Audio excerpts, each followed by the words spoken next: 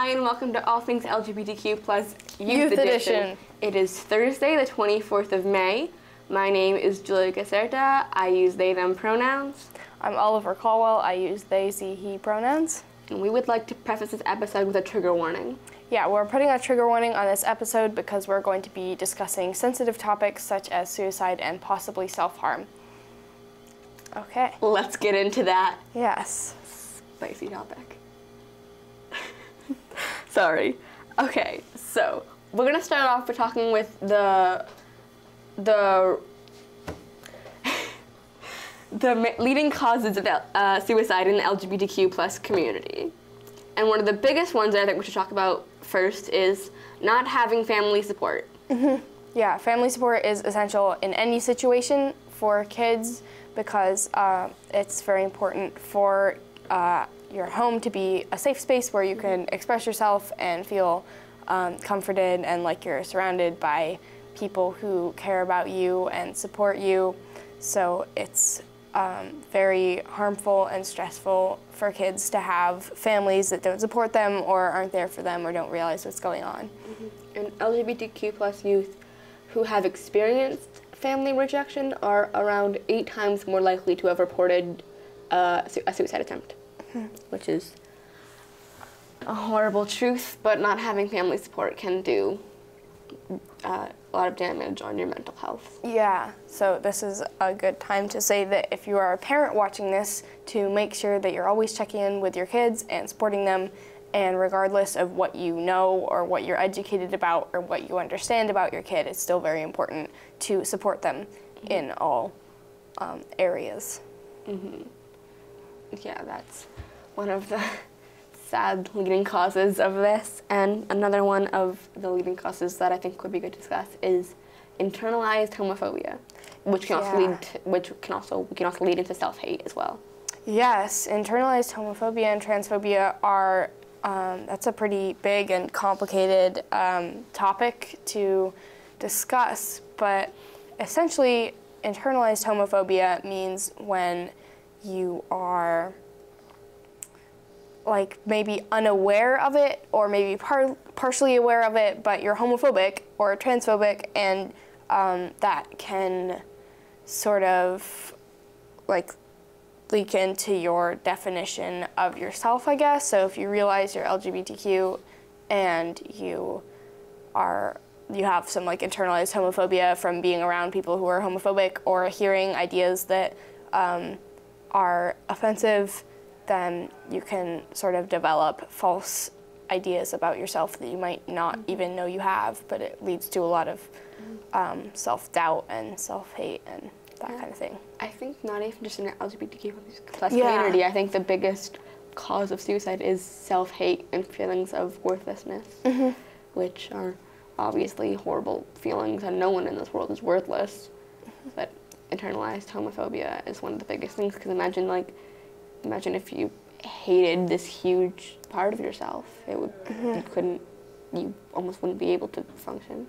Yeah, it's a very depressing thing that homophobia and transphobia are so present in society that they can drive people to take their own life.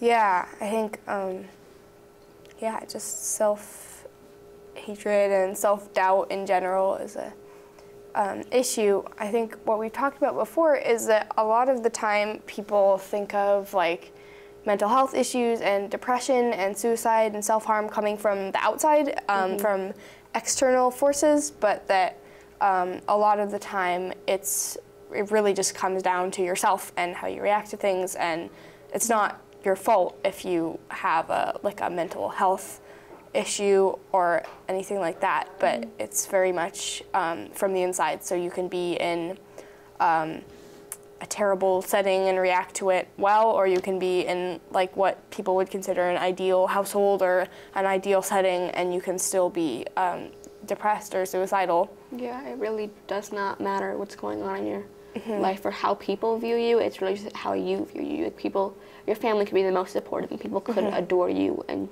love you, but if even with that, that doesn't really matter in the scheme of things, because as long as you hate yourself and feel those awful feelings, then no no amount of pep talks will make you feel better.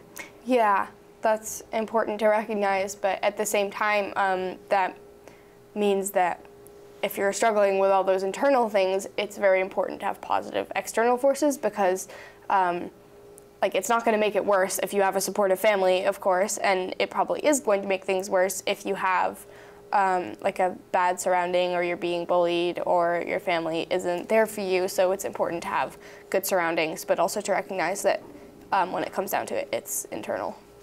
Mm-hmm. Yeah, you do hear a lot about these like stories of kids who were bullied to committing suicide, but there are also kids that you don't really hear much about who weren't bullied. They didn't have anything going on, yet they were one of the unlucky few who were just touched by that mental illness. And I think mental illness could be something that we could really go in depth in the show, especially because of how prevalent it is in this community. Because bullying could most definitely make it more likely, and bullying is very common in this community, especially being an LGBTQ plus youth. Yeah, I think mental health is something we're going to be talking about quite a bit in a sort of series of episodes covering different topics within that realm. So this is a good one to start out with, because this is a very prevalent issue. And especially with bullying that we're talking about, LGBTQ plus youths are a lot more likely to not go to school because of safety concerns, because they're being bullied, and because they're afraid that something bad might happen to them, and that could also eventually, in the long term, lead to this kind of like self-hatred and suicide. Yeah, another thing that's really unfortunate about that is that if you're not going to school regularly enough, you're first of all not getting your education, which sucks, but also which you were paying for, and not getting it. Yeah, which also you might be like socially isolating yourself, because if you're forced to stay home, or you feel you can't go to school because you're unsafe, then you're also not spending time with your friends and not like making those connections and developing good relationships with people at school, which is something that's essential. And not going to school also doesn't have to be like a kind of safety thing. I have myself taken days off from school because I couldn't handle being around other people. I was so anxious and uncomfortable. I just had to get out of there. Yeah. And again, that's not an external thing. It's internal, yet people will ask me, like, are you being bullied? Do you feel unsafe? And I'll answer no, no, no. But they assume that I must be, just because I needed to take a day. Yeah, people assume that it's always like a physical safety reason, but sometimes it can be more like emotional safety, or just like not being able to handle whatever happens at school. And I think we're going to cover in a future episode, we're going to go more in depth about like mental health days and why they're important, and tips for how to do that. I would also like to talk about the fact that although suicide is a lot more common in the LGBTQ plus community, suicide is the 10th leading cause of death for all ages in America. It's a very almost common kind of thing. Yeah. Not just in this community, it's everywhere. And the fact that it is everywhere is just kind of almost disgusting. The fact that people feel like it's necessary to take their own life. Yeah. I think that's why it's just essential to have like support systems, and recognize that teens and kids and people of all ages do have mental health problems and struggle with things. And I think probably a lot of communities tend to tell kids, and just society in general tells kids that they're like too young, and we've talked about that kind of thing in past episodes. Yeah, but that goes for mental health too, because a lot of adults think kids are like too young to know what's going on in their heads. But people also tend to shy away from talking about suicide and mental health. Like, media is becoming slightly better with shows, but not very good ones. Yeah, I think, and people tend to just think it's like a taboo kind of thing to talk about, and that's almost kind of the exact opposite, because if you talked about it more, people wouldn't feel so isolated when they do have these thoughts, because having thoughts like this are kind of, it's almost normal. Yeah, it's not like, definitely normalized. It doesn't make you weird in a sense. It's just people don't get that everyone has these kinds of things because it's not normalized and it's not shown in media. Right, yeah. But on the flip side of that, there's also very problematic shows like 13 Reasons Why, for instance. I could go on for hours about that lovely show. Yeah, the second season, I think, just came out, and a lot of people are watching it and oblivious to the fact that it's really sort of romanticizing suicide. It turns it into a revenge plot. Yes, and I think I've talked to my own friends about, like, I have friends who watch that show, and I've talked to them and told them, like, you can't support this because it's glorifying these terrible things, and it also shows a bunch of very problematic stuff on screen, which is, like, not okay at all because kids can get access to the show just through, like, Netflix and watch it. So, sorry, I interrupted you. You talk about the problematic things that's showed on screen. They had people on the show explaining to them. Like, they had professionals, and some of them specifically said, do not show the suicide on screen. Yeah. Because it leads to more people. Yeah. They see it, and they want to it's like a copycat effect. It's an actual thing. Where, like, if you see someone else doing this, you kind of get the okay to do it. Yeah. And it happens it's a psychological thing. Like, if you see someone crossing the street without the light on, you'll follow because you get the okay. And then that can be applied to these bigger things where you see this girl who did these tapes and she hurt herself, and other people have been now think, oh, that's a good way to do it. I'm gonna write out all these tapes and I'm gonna turn it into a revenge plot.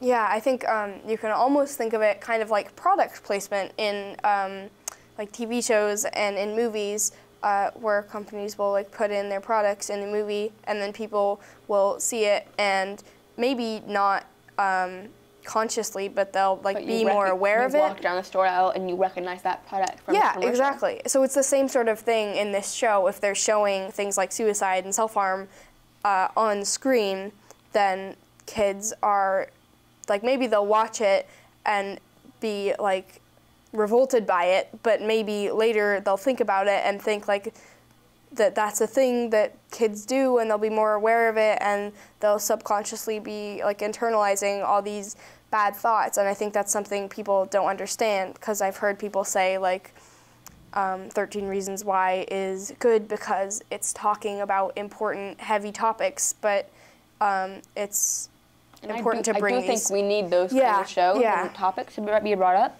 but not in that way. Better sense. Yeah. They put a few warnings on two of the episodes that visibly showed a rape. Yeah. Which I watched. I watched the show out of pure curiosity because I wanted to see what all the fuss was about. And I understood what all the fuss was about after I watched those 2 episodes. Yeah.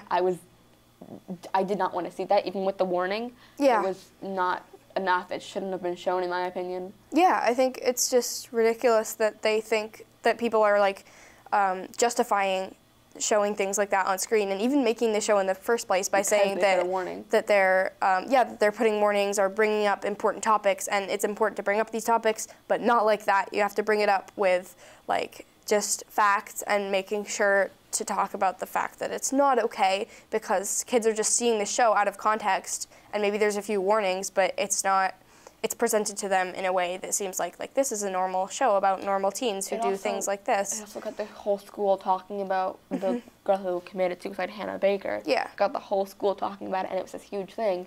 And that could be a message to kids, like, oh, if you want to get noticed, do this. Yeah, yeah. And also, if we're going to nitpick the show, it wasn't good They weren't any good characters either. Their motivations made no sense. It was just a very bad show. I watched the whole thing. It's both, like, unrealistic and also just on a base level, not a good show. Yeah, so there's honestly no reason to watch it. So if you're thinking about watching it, don't. And if you're already watching it, please stop, because you shouldn't be, like, promoting. All of this, like, shading me right now. I'm sorry.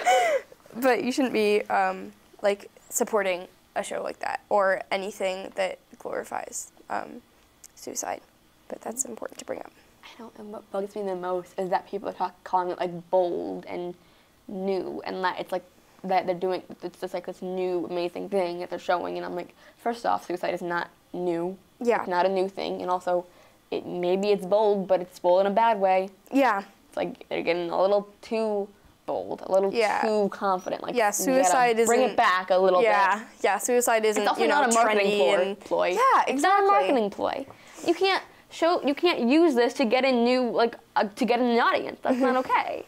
Yeah, and that's honestly probably where most of their views come from, is people who hear about the show and then think, like, what's all the fuss about? Like you were talking about, and then watch it and you're supporting it, and so they're basically using it as just like a way to... I was curious. I'm not throwing shade on you. You are throwing shade on me. You're throwing much shade. I'm sorry. Yeah. Heavy topics. True. I'm trying to make light of it with a few jokes. Yes. But yeah, I think it's just pretty much summary of that show. Don't watch it, and suicide isn't trendy and cool and a good idea or a good way to get attention. Just it's not. And I don't want to linger on this too long, but I got more to say. They turned it into a revenge plot. Also, they never even touched on mental illness. Exactly. She didn't have a mental illness, or if she did, it wasn't diagnosed, and it definitely wasn't discussed. If they had maybe if they had put that in and made it like a mental illness awareness thing, and they obviously didn't show those horrible things, it had so much potential to be such a good show. Yeah, I did. I really think it had potential. But I think regardless, it could have been harmful, like either way, because even just like that's the risky thing about talking about this kind of thing. This could be harmful. Is if you bring it up, it's good to raise awareness, but it's also like you do that with the risk of giving people like ideas. Yeah. So moving on from this, I would love to bring up what kids love to say nowadays. Go kill yourself. Yeah. Kids love to say that. I've been told it many a times, and I would love to hear your thoughts on making it into a joke. Yeah, I think it's really awful that kids make jokes about all sorts of things and think that just because, like, oh, I was just joking, that it's okay, because even if you're bringing it up in, like, a humorous way, it doesn't make it any more okay. And whether you're talking about yourself or someone else, it's, like, that's not in any way, there's no reason you should ever say something like that. I hear... Like, maybe if you are actually contemplating this kind of stuff, then yes, talk to someone about it. That's totally okay. No, that's different. It's much different from saying, like, oh, I have this hard test, I want to kill myself. Yeah. Or, oh, you annoyed me, go kill yourself. Or, oh, I like to have my room, I like to organize markers, I must be OCD. Yeah. Or something like that. Or, my mood changes, I must be bipolar. Yeah. I hear that kind of thing. There's jokes about all sorts of stuff going around all the time. And especially depression. That's a very prevalent one that I hear a lot. People use the word depressed as a very everyday kind of emotion describing word, I guess, whereas it isn't. Originally, that was kind of what it was. Yeah. The word does technically mean sad, but now it's kind of coming into this more. That language changes, as we said. It's coming into this more. It's a mental illness, and now they're kind of like, it's not. Yeah, people use it as just kind of like, oh, I have depression. I'm so like they'll walk into like their least favorite class and be like, oh, I'm so depressed. This like gives me depression, or this gives me anxiety or something. And I've heard people like, there are people who like they're like, oh, I hate small talk. I'm so socially anxious. And like, maybe you're anxious, maybe you're awkward, but you don't have social anxiety. Like, you don't have social phobia. Yeah. Maybe you do. I don't know. But from the people who I've heard say that, who I know for a fact don't, it drives me up the wall. Yeah, and it's also like, it's hard to sort of decipher who's serious and who's not, and that makes things so much harder trying to find like your friends' help, because if half of my friends say like, oh, I'm gonna kill myself as a joke, and the other half says that and they're like serious and they're like bringing it up in a way that like the only way they can through humor, then I can't decipher which is which, and I don't know who's safe and who's not. And when people are serious and say it, sometimes I'll like, people say something like, oh, I'm so OCD, or like my OCD's acting up, and I'll be like, hey, you can't say that because like this is a real thing that happens. And I'll be like, no, I actually have this. So it's so difficult to figure out what's real. One of my biggest fears is that someone will talk about wanting to kill themselves in a humorous manner, because I use humor as a kind of a way to talk about a lot things of all the people time. do. And I'll laugh. And that's my biggest fear, is that I'll laugh and I'll make them feel worse. And I wish that it was something that that people just stopped joking about it. I wish that someone.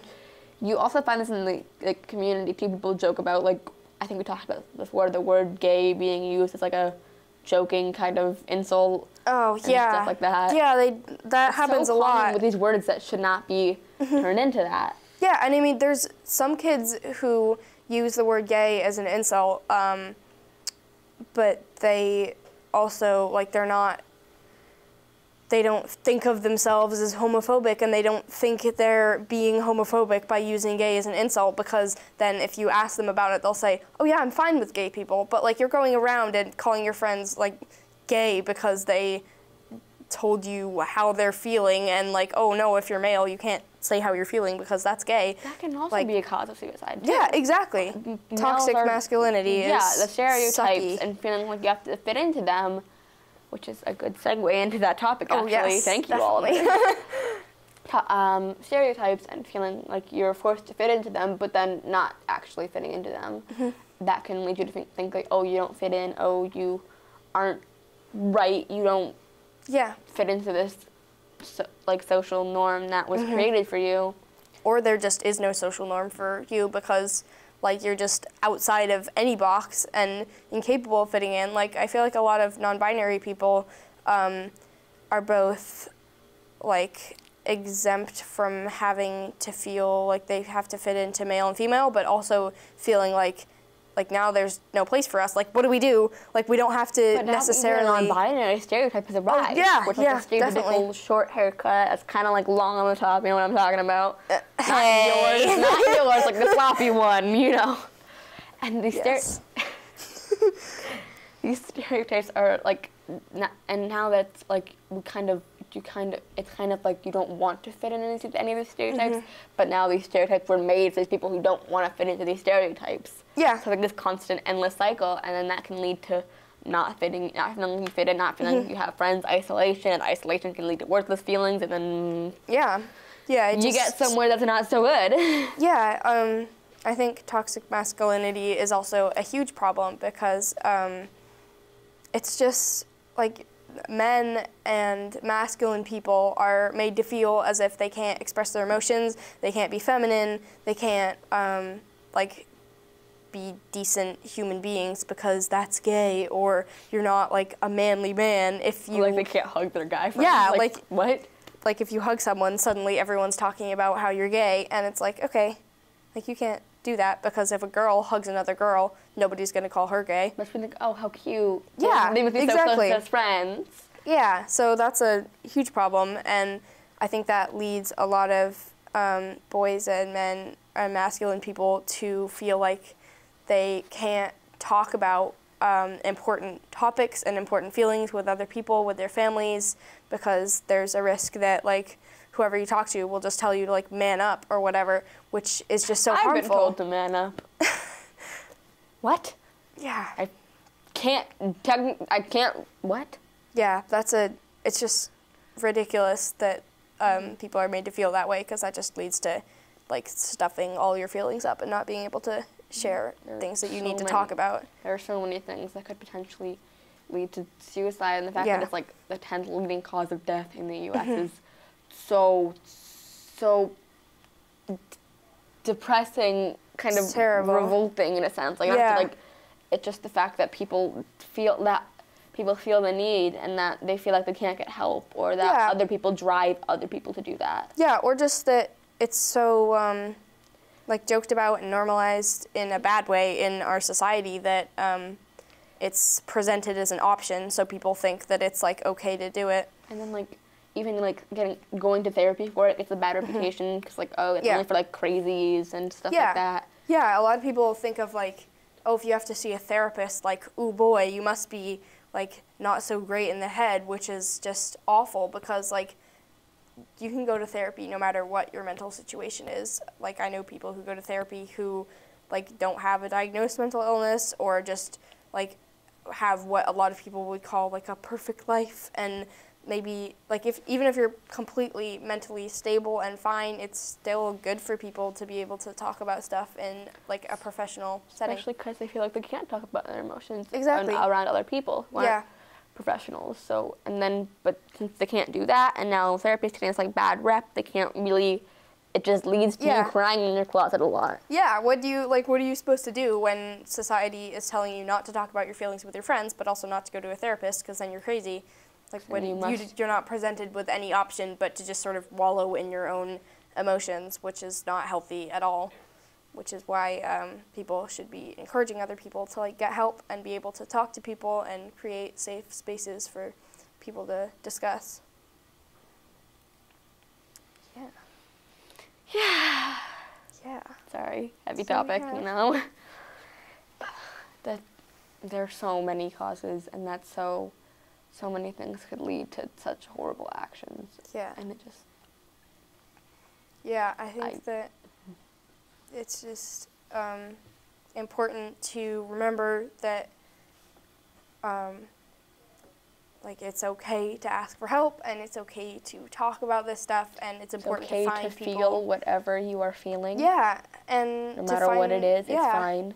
Yeah, to find people who will like, support you, and even if they don't necessarily understand what's going on, just, like, find people who are, like, understanding or sympathize or comfort you, all that. Whether it be family or friends. Yeah, it can be anyone, like, as long as they're kind to you and they understand. Exactly. Therapy's a good outlet. It really is. Like, I go to it, and it's fantastic. Yeah. I'm able to, you know, talk, and actually, there's, like, this person actually, like, has prior knowledge to this. They're not just some friend I'm ranting to and then loading all my feelings on. Yeah, exactly. And so it's good to try to find resources wherever you are, and there's a lot of good, like, if you talk to your school social worker or guidance counselor about, like if you need... Suicide hotline is also available. Yeah, hotlines, and there's always, like, financial help for a lot of therapists. So if you feel like, well, I can't pay to go to therapy, like, you probably can if you can find the right source of financial help. You can find the right kind of, like, great program. There's resources everywhere if you look hard enough, and it's sad that you aren't just presented with them. But it's important to find those and create your own and find people to talk to. Trevor, before we wrap this up, let's pause. Yeah, we need to talk a little bit more about hotlines. There's a suicide hotline, and there's also the Trevor Project, which I believe is an LGBTQ plus based one. Yeah, it's exclusive too. Which is helpful, especially because of how high it is in this community and how common it is to self-harm or to attempt to take one's life or to actually succeed in taking one's life. Yeah. Do we have the numbers for those? Do we have the numbers? Because that would be kind of essential. I think we can probably just find that out, because apparently we didn't come prepared, and put that on the screen so that you guys can have those resources to use if you need to, or to send to a friend or family member or whoever needs it. But yeah, that's important. There's also text lines where you can just, if you don't feel comfortable or, like, calm enough or whatever to call someone, then you can just text with someone. You just text a number, and there will be a real person there to talk to you about your problems and pretty much just be, like, have a little therapy session with you. You also in your don't moment. have to use these hotlines when you're on the verge of committing suicide. It doesn't mean I have to be like, oh, I'm going to kill myself right now. I need to call a hotline. It can also just be like, I've had these thoughts at one point or another, and I would like to discuss them so I can know whether or not I need to be seriously worried or what's going on with me. It doesn't have to be I want to do it right in this very moment, which is, some people don't really get. They think of the suicide hotline is only for people who are about to do it, but it's not. There are places you can go if you're not about to do it, but you also just you have thought about it. Yeah, so if you're considering texting or calling a hotline, don't hesitate, because if you're thinking about it, chances are you could use it, and they're not going to be mad at you for texting or calling if you're not totally sure. Like, if you just call and talk about that, like, you've had thoughts before, or you're struggling with the idea of it, you don't have to be on the verge, as you said. but they won't mind. They won't get mad at you if you call. So it's literally their job to answer the calls. Yeah, they won't get mad at you. Yeah, so it's like, don't be worried about calling or afraid about it. I think there's a lot of like, yeah. Now we're gonna wrap this up. Yes. We're going to do more episodes surrounding mental health that will be up at some point. Yeah, I think our June, it's May, right? Yep, it's May. Our June episode is going to be about another mental health related topic, and we're hoping to talk about issues such as self-harm and mental health days and possibly some other stuff in the future. So stay tuned for that. Right. That'll be a little series. This has been All Things LGBTQ+. Thank you, Youth Edition. Thank you for watching, and we'll see you in June. Bye.